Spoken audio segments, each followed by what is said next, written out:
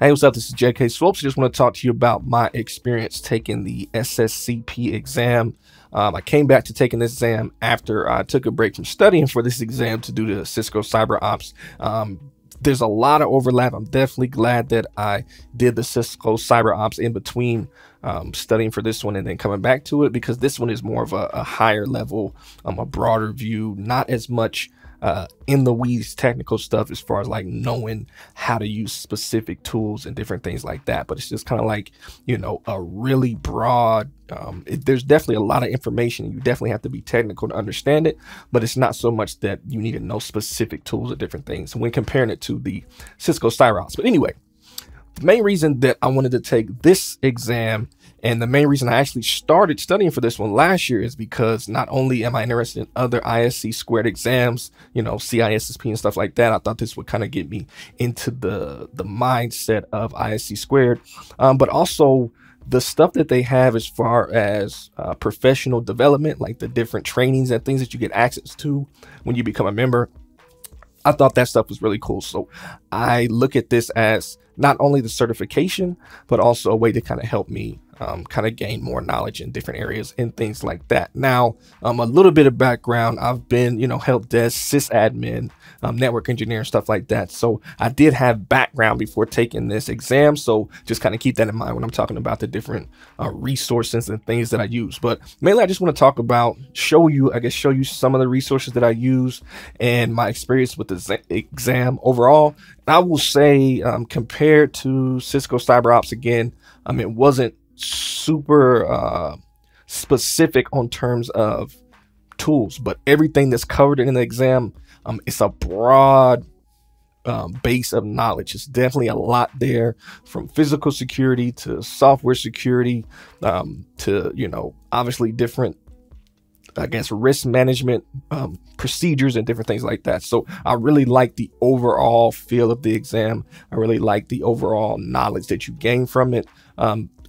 I don't know if it's something that I would suggest going into without any type of experience, but I mean, you probably could if you study. There's a lot of material out there. You could probably learn it. But I think what helped me is my sysadmin background. I have done some security stuff, even though I haven't held a strictly security position. I have done security and things like that. So a lot of that helped. And like I said, the overlap with cyber ops. But let me show you some of the materials I use. So let's get into that. All right. So obviously, kind of similar to what I did with the Cisco Cyber Ops. I didn't refer to this one as much, but being that I just kind of went through this one, I put this up here because I felt like this, having this and taking this and preparing for this exam helped me as well. But I did get the all-in-one SSCP. This was a really good book.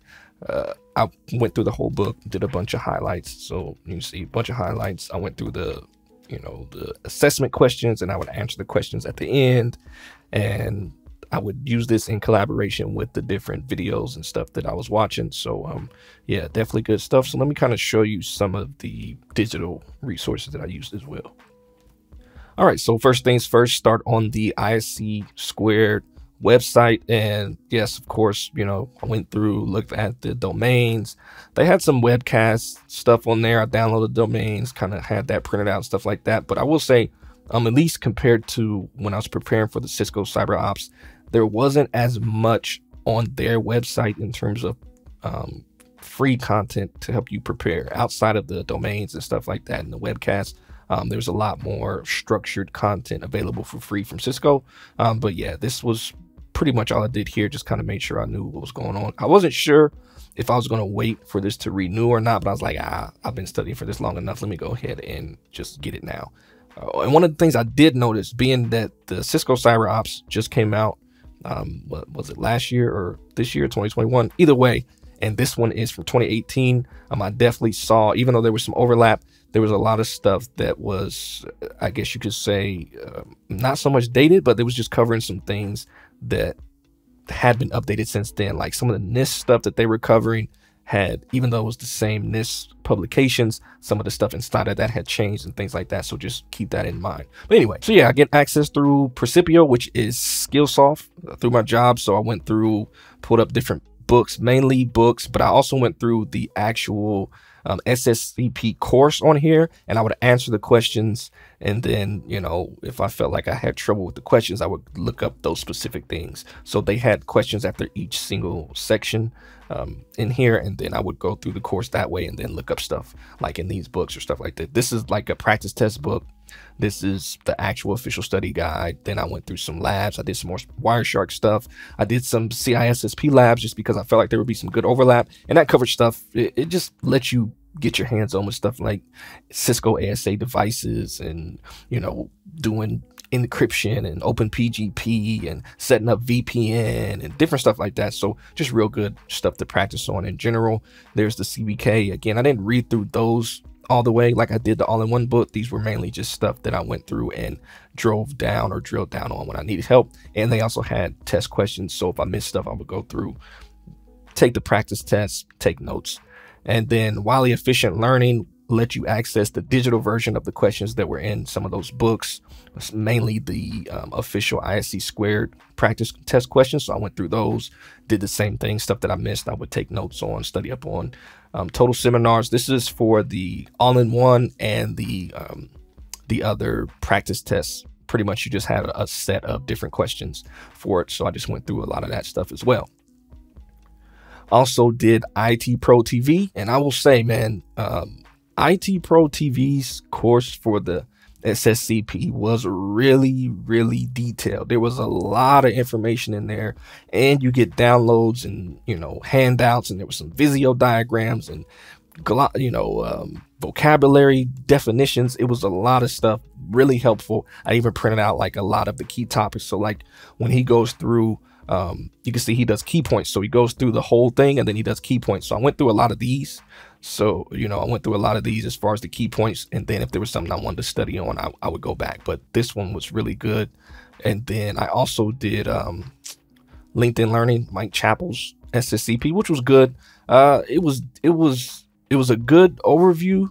It didn't go as deep technically as the IT Pro TV, but I still thought it was really good. And I pretty much went through all of these. What I would do with this one is the way they lay this out. I would go through, say I was learning about malware. I would go here, do the chapter quiz. And if I was good, I would just go to the next one and just see what I know. And if it was something specific, I like this one because if you take a question and you miss it, it'll bring up the video right there for the question that you missed. So I would go through that way. So I kind of started with the quiz on these and then worked backwards, but I went through all that. And then another video course that I did was the Pluralsight. This was a good one. I didn't go through everything there either. Mainly kind of used the Kaplan practice exams and then use my other resources and stuff to kind of fill in the gaps in terms of what I felt like I was missing. But overall, man, I'm really, really glad that I did this one. Like I said, I started this one back in 2020 and then took a break at the beginning of this year to get the cyber ops. Then I went back to it. Definitely not as tool specific, or, you know, it doesn't get as technical as far as knowing how to use the tools and stuff like that, like the cyber ops does, but it's really a high level exam. Really make sure you understand it. So it's one of those things, like I felt like, you know, having that sysops experience or having that network engineer experience or having previous security experience definitely helps, because it's more of, here's the question, here's a scenario, what's going to be the best, or what's going to be the most, or what's going to be the least. And you may have multiple questions that seem right, but there's one of them that's actually the best, or one of them that's the most, or different things like that. So everything that people say about the ISC2 exams definitely rang true when I took this one. But I'm glad I did it, like I said, to be able to get into ISC2 as an organization, and just I feel like it'd be a good boost to my career as far as continuing education and stuff like that. So now I just got to wait and go through the endorsement process and stuff like that. But I wanted to share kind of what I used, how I prepared, and what I thought about it compared to the cyber ops exam. So there definitely is some overlap. I do feel like studying for the cyber ops exam helped me prepare for this one, but they're definitely different, and I like them both. This one kind of is more of a, it makes you think more about the theory and the policy and all that stuff behind security, which is really something I like. And definitely I feel like it's good preparation for moving on to the CISSP in the future, as well as the cloud security stuff as well. So yeah, hopefully this helps somebody out if you're preparing for this. If you got any questions, feel free to ask below in the comments or come over to the website. Link is in the description, jkstechlab.com. And I also have a link to all the stuff that I use as far as studying and things like that. So until next time, I'll see y'all later.